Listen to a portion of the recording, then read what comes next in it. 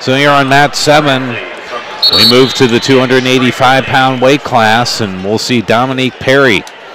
He is the #1 seed, 35-1. Will take on Stryker Lane of Cornell, 20-12 on the year.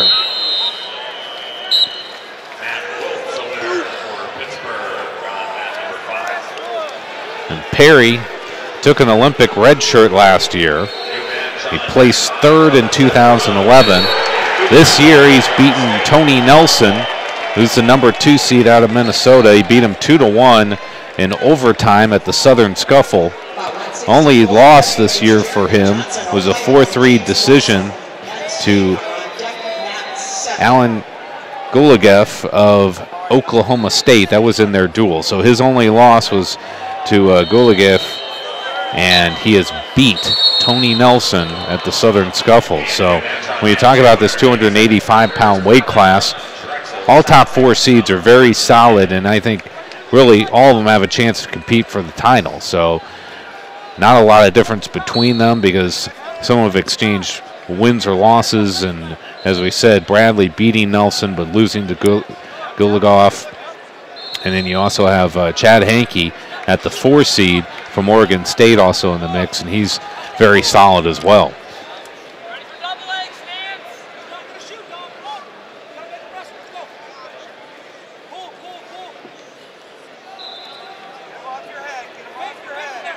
So Dom Bradley, he is a senior out of Blue Springs, wrestled at Blue Springs High School, which is coached by Mike Haggerty, who's an official. Here's a slide by Bradley. Nice job, and he gets the 2. And they get the first points of this match, taking on Stryker Lane of Cornell. As I was saying, Bradley wrestled in high school for Mike Haggerty, who's also an NCAA official here. He's patrolling on one of the other mats, not here on making rotations on mat 7 today, obviously.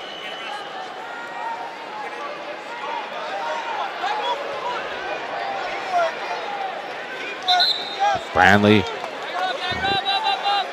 working on top here, halfway to the minute riding time criteria.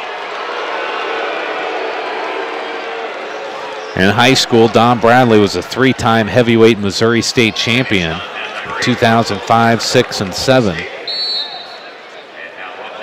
And as a senior, he was ranked #1 in the country at his weight class.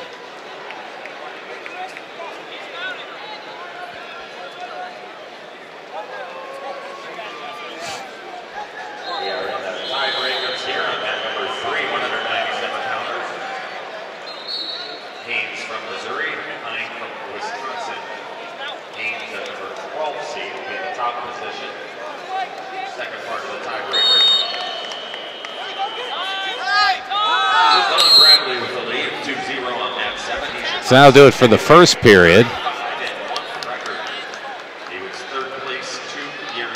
And Bradley wins the toss.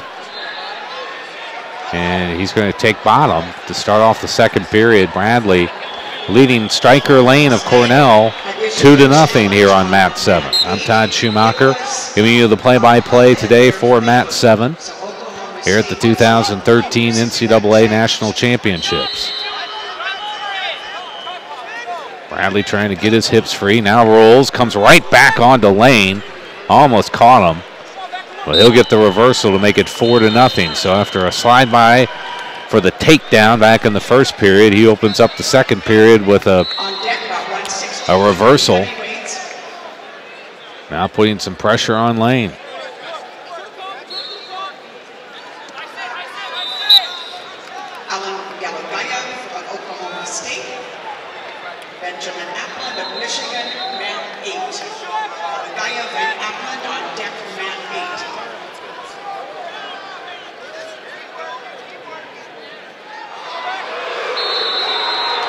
Bradley on top, and he's got almost 2 minutes of riding time, so leading 4-0 on the scoreboard. He is essentially leading 5-0. Only one loss for him, 35-1, came to Gulagev of Oklahoma State. who's coming up on mat 8, where he'll be taking on Benjamin Appland of Michigan. So the winner here, which looks to be Bradley, and will face either Blake Heron of American or the winner of the pigtail match in this bracket.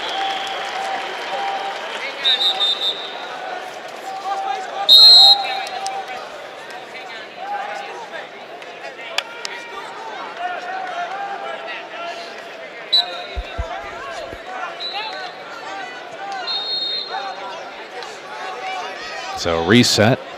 They'll take it back to the middle of the mat with 16 seconds left to go, and Bradley leading 5-0.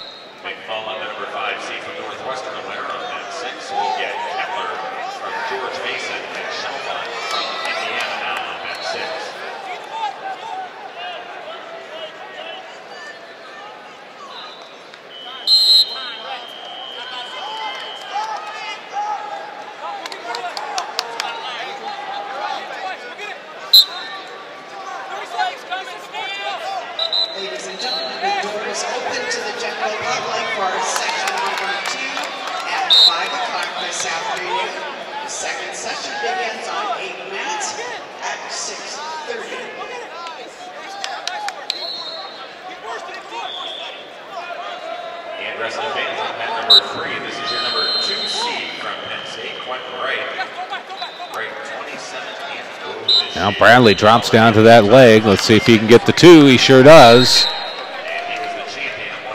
After choosing the neutral position, he now is up 7-0 with a 2-minute and 52-second riding time advantage with a minute and a half left to go in this one.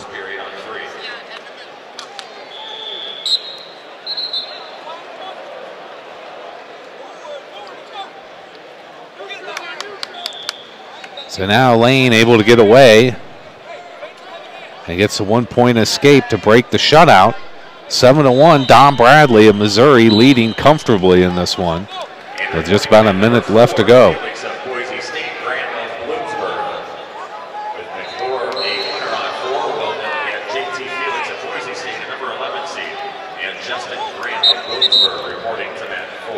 Now Bradley, a leg attack, double leg, and goes right straight to an arm bar. He's not going to be able to keep it in, but gets around for the 2, and he now leads 9-1 over Stryker Lane of Cornell.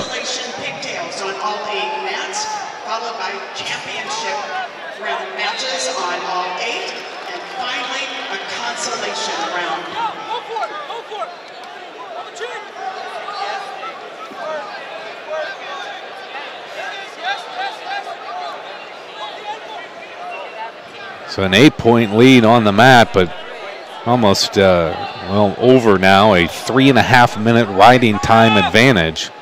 So it looks like this one's going to end 10-1 in favor of Bradley, as Stryker Lane just struggling, trying to get to his knees, and Bradley just riding him tough, and that's how this one will conclude. The final is Don Bradley of Missouri 10 and Stryker Lane of Cornell 1.